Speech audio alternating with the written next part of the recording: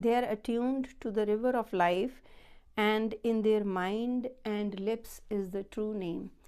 The ambrosial nectar is distributed, and fortunate by their fine karma receive the gift of the Nam. Their bodies become golden and take on the color of spirituality. If the Lord Jeweler cast his glance of grace, they are not placed in the fire again. Throughout the other 7 watches of the day, it is good to speak the truth and sit with the wise, where vice and virtue are distinguished, and the capital of falsehood decreases. There the counterfeit are cast aside, and genuine are applauded. Vain is man's utterance, O Nanak, pain and pleasure are in the power of our Master.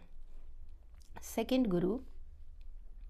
Air is the Guru, water is the father, and earth is the great mother of all. Day and night are 2 nurses, in whose lap all the world is at play. Good deeds and bad deeds, the collective record of all is read out in the presence of Lord of Dharma. According to their own actions, some are drawn closer and some are driven farther away. Those who have meditated on the name of the Lord and are departed after having worked by the sweat of their brow, O Nanak, their faces are radiant in the court of the Lord, and many others are saved along with them. Pauri. The true food is the Lord's love. So says the true Guru. With the true food I am appeased, and with truth I am delighted. True are the citadels and hamlets of him who abides in the true home of his self. When the true Guru is pleased, one receives the name and blossoms forth in his love. No one enters the court of the true Lord through falsehood. By uttering falsehood and only falsehood, the mention of the Lord's presence is lost. No one blocks the way of those who are blessed with the true word of the Shabad. By hearing, understanding, and speaking truth, one is called to the mention of the Lord's presence. Slok First Guru.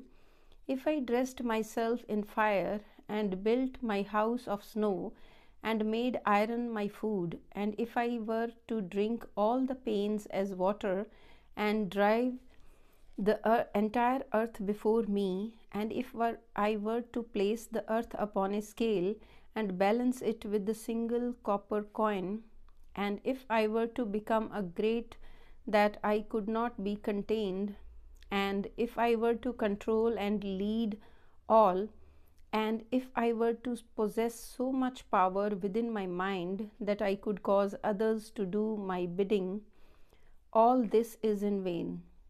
As great as our Lord is, so great are his gifts.